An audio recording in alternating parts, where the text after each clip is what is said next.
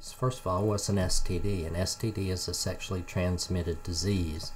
That's any disease that you can spread by having sex with someone who already has that disease, and this can be either orally, anally, or vaginally. There are several types of STDs, some of which you probably haven't thought of very commonly, such as hepatitis B.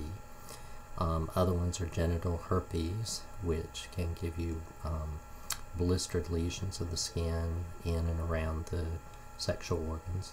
Also, the human papillomavirus has now been found to be responsible for developing genital warts, and in later life, for women, cervical cancer if they are infected at an early age, even in their teen years when they are first experimenting with sexual activity. The other common forms of STDs are syphilis, gonorrhea, chlamydia, trichomonas, and most people think of STDs as gonorrhea and chlamydia and trichomonas, but these others we mentioned before are also sexually transmitted.